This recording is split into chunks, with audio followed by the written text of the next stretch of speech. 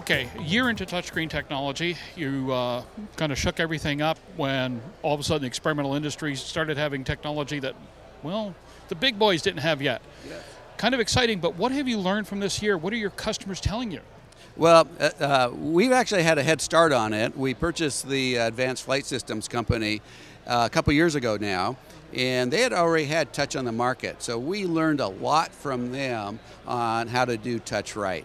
Now we've had touch for a little less than a year, but we knew right from the very beginning, as wonderful as touch is, you can't always use it.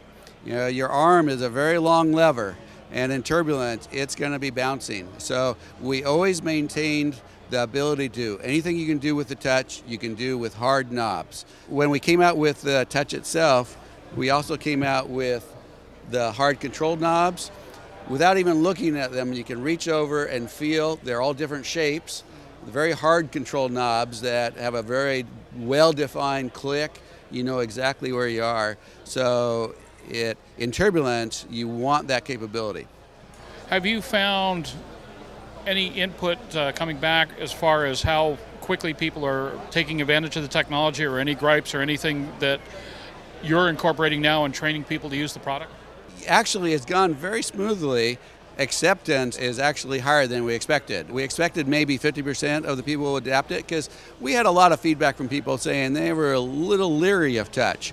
Once we introduced it and people got hands-on, we're finding that the vast majority of our customers buying new displays are buying the touch. And we haven't been able to start the program yet, but basically for cost, we're upgrading existing displays, and we have a list of people who want that, which is hundreds and hundreds long, and we're going to get to that as soon as we can. What's going to be involved in that particular exchange and install? The install is very easy. It's just plug and play. You basically take your existing screen off, unplug it, send it to us. We will pull off all your settings, so you don't have to reset anything.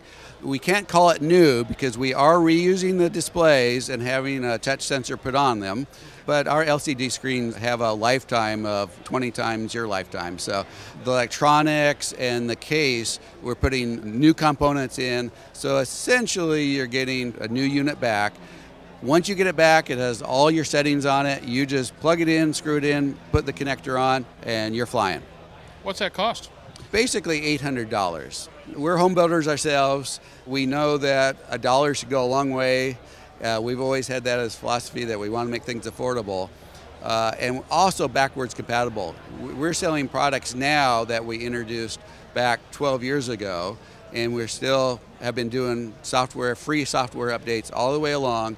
We wanted to extend that even to the hardware. If we can make something backwards compatible, we want to do that. Now, what else can we expect in the future from Dynon? Unfortunately, I can't even tell you right now, but look within the next month or two and we'll have some nice new announcements. Yeah. Robert, thank you very much. Yeah, Jim, it's always a pleasure.